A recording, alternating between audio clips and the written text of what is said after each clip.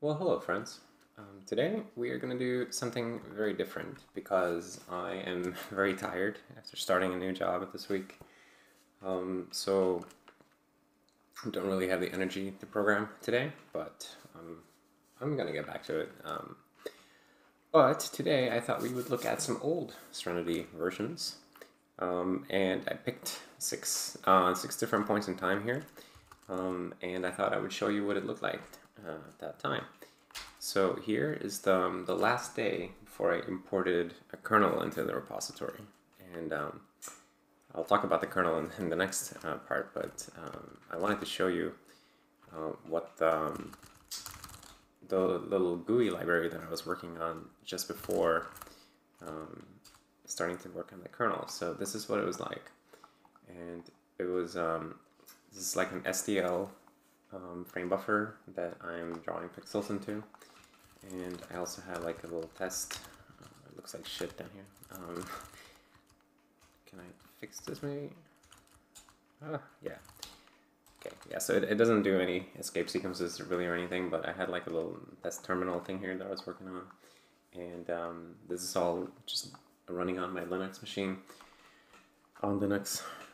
And I just wanted to play around with like an event loop, some widgets and stuff. And I got kind of far-ish with it, like it has keyboard inputs,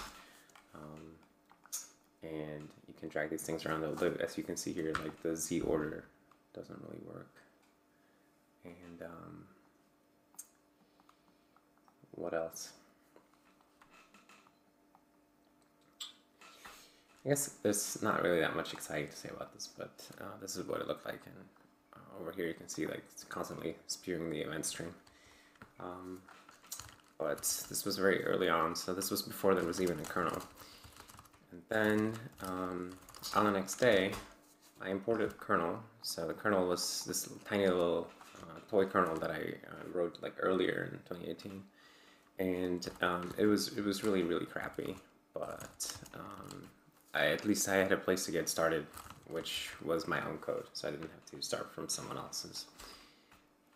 And this is what it looked like when it booted. So it wasn't like interactive or anything. It was called Gerbert. It was named after a flower that I had in my window here. And I named the flower Gerbert for some reason. Anyway, so this is what it looked like when it booted. It couldn't do anything. The most impressive thing about it here is that it would read out a file from the ext2 file system, and it said "Good Morning Hermit" in it.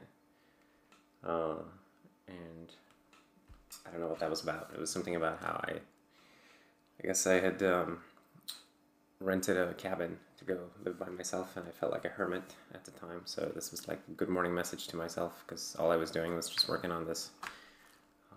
So that's what it looked like right after I imported the kernel. And then we go forward like 2 months, and it's New Year's Eve, and I've been working on this for a while. And I'm using the box emulator at this point, and it boots up into a shell, and we'll run some commands and stuff, and we see the dates here in ls are like Unix timestamps. I wonder if it can do something like Figlet. Nah. Figlet used to work, but it's crashy. And let's see what kind of programs we had at the time. It's very fragile system. Make a directory foo. No space left. Well, maybe we can run the little test program I had. Yeah, so this just counts to 100,000. Very fancy. But, you know, multitasking was working, and there was some interactive stuff with like keyboard input, and you could traverse the file system and load executables. So stuff was going forward. It was happening. And then, I think it was like 2 weeks later, I felt like the kernel was like good enough that I could try to put the GUI from earlier on it. So this is like right after I managed to do that, and I just got it running basically. and as you can see, it's not fast. But can I get the mouse? Yes. I managed to get the mouse working, and I was using this red cross as the cursor, and it's just incredibly slow. It's just I think it was just mem copying like the whole screen on every frame or something like that. Something ridiculous.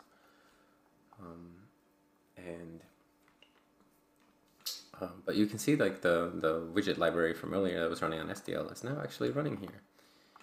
And it even has like some stuff like focus happening, and like keyboard input goes to the widgets, and moo. We can even create a new window. So I was very, very excited, and now it crashed, and because it ran out of memory, which was very, very common back then. So that was when we just got the GUI running on the kernel. And then a month later, I got like super excited about the GUI working, so I just started working hardcore on it, improving it. So after a month of working on the GUI, we were here. Or, wow, this doesn't look right. Yeah, there we go. A little bit of a repaint issue there. So yeah, so after a month I had like this new looking stuff. I had some custom fonts that I made, and like the start of a little launcher app, and had a clock here,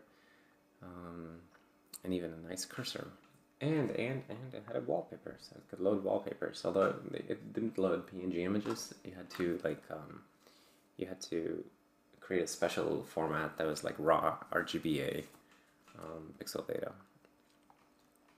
And oh yeah, and I also had the font editor that I was using to make the fonts. I mean, I still have it, but back then it was like the new hotness. And this was the file manager back then, which it wasn't really a file manager, it was just a way to browse the directory tree.